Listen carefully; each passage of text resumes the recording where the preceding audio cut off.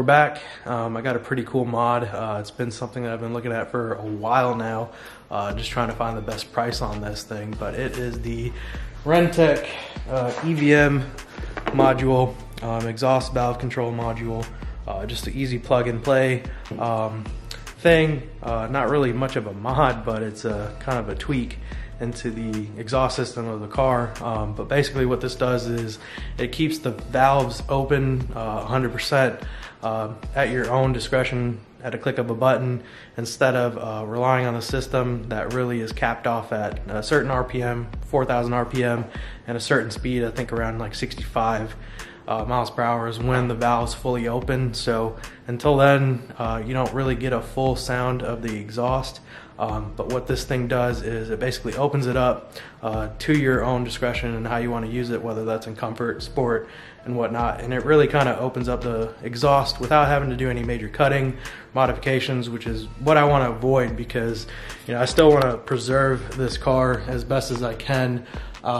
Just to, it's one of the last ones, and as I've stated in many of my videos, everything's going EV now, and with the look of it, the new C63, I know it's faster than this, and it will be a lot quicker, but I mean the sound isn't there, and I'm not really keen on the design just yet. It hasn't really hit me yet, but not a fan of a lot of those things. But to cut it short though, but basically today I'm gonna show you guys how to install this quick little plug and play module that basically opens up your exhaust a little bit more without having to do any major modifications, and I think it'll be pretty cool. And I don't really see a lot of these videos online or on YouTube, so I think this will be cool to really get a good detailed video on how this works and how the install is and everything. So let's go ahead and get this thing. I'm gonna rearrange this thing so I can get a little bit more space, and then we will get cracking on this.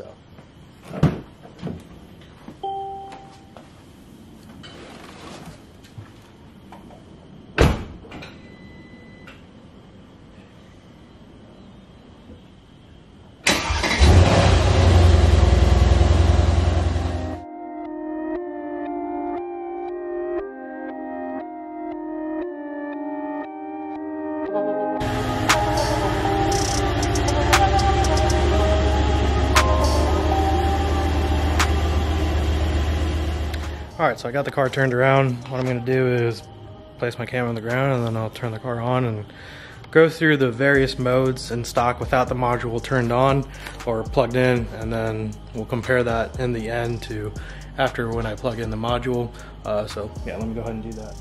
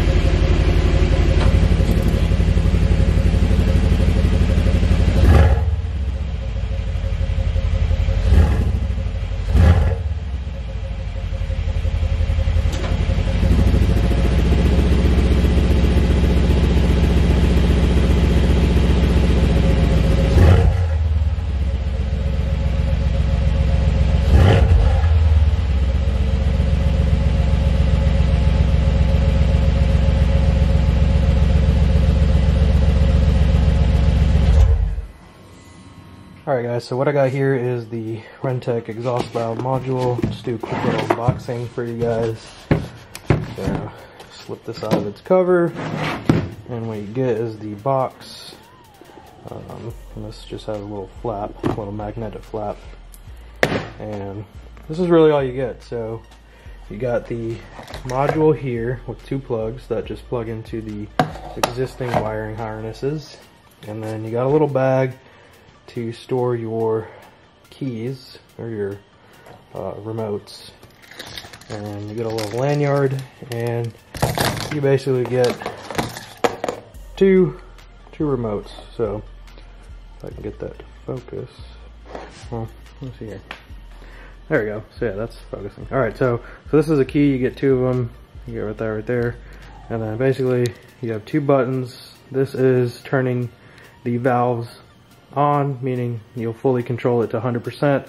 And then this is just to set it back into the stock mode. So you can flip it on and off here. And then if you want to reset it to the stock mode, you just click there and then you're good to go. And then however, you know, whatever mode you're in and you select, it'll just match it to whatever the system is and it won't open the valves. So that's cool because you can, you know, tune it down when you want and you can turn it up when you want to as well. So pretty cool. So this is the remote. And then you also get a little manual that isn't very helpful. No real install directions. Alright guys, what you're going to do, it's pretty simple. It's going to be in your trunk here, so you pop your trunk. Where it's at is back here in this corner. It's not much light, but basically you'll lift your mat and then down here in this back corner you'll be able to see some cables. Let's rip this. And basically right there you got some wiring harnesses that connect into the exhaust flaps, you know. So you're basically going to just uncover these and then just plug and play. So give me a second while I get this uncovered and then I'll show you guys what the plugs look like. Alright guys, so I got the foam covering, protective stuff uncovered over it just so you guys can see better. But basically you got 3 wires down here and I'm pretty sure, I just uncovered the blue one just so you guys can see the difference, but I'm pretty sure you don't plug it into the blue one because the 2 white ones look like they fit into the module, and you know, we'll find out right here. There's just not good videos on YouTube, but basically what this does is just bypass just this plug. So you'll plug one end to the receiving end and one end to the output end. This one, I just plugged it back in, but we'll see if that needs to be unplugged or not. But basically the 2 bigger plugs you just leave alone. So one blue one you leave alone and one of the white ones you leave alone. And it's really just this plug right here that bypasses into here. So instead of these 2 being connected, it's now being ran through there and then trapped into there. So let's go ahead and turn it on and see what happens, and then we'll confirm if that's the route. But basically, yeah guys, so that's what it is. So let me go ahead and turn the car on and let's push the buttons and let's see if it works. So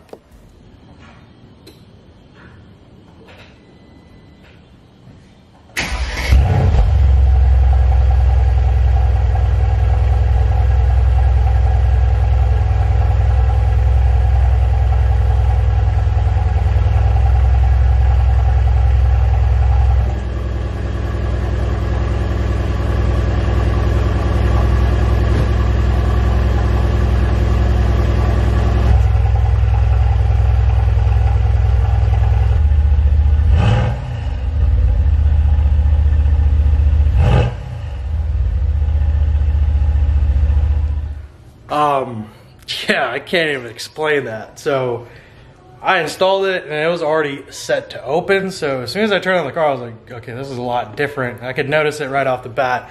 So, you know, I came around and as you could probably hear me, I was clicking open and close so you guys could hear the difference. So when I came back around, you know, I clicked the clicker to close the valves like if it was stock. And you could really hear the difference. So that is shocking. Like just that little bit just opened it up that much more. So yeah, I cannot wait to rip this on the road and really hear what it's gonna sound like once it's like, you know, out there rolling. But yeah, just right there guys, you guys are able to see, hopefully you guys can hear it through the camera microphone, but man, in person, that definitely makes a big difference without having to do any modding and cutting of the exhaust. So I am pretty happy with that. So I bought this one off of eBay. I was able to find it. It might have been used, it might have not been, who knows. But basically, I was able to get it for $535, which in my sense, I think that's a steal. Especially with looking at, you know, renntech.com and all their other websites selling it for, you know, $660 and above and $700 and above. So, you know, by the time you apply taxes and shipping, you're almost looking at like $800 just for this module. But I was able to snag it for $500, and I think that's a deal to me. So, you know, I did buy brand new sets of tires. So the stock ones are getting kind of there. Well, at least the rears are worn down. The front ones are still pretty good. But but it did hit a little bit of a pothole, so there is a little bit of a bubble on the side. So I'll be burning these tires out, and I'll be posting videos on that too, and the install of the wider tires.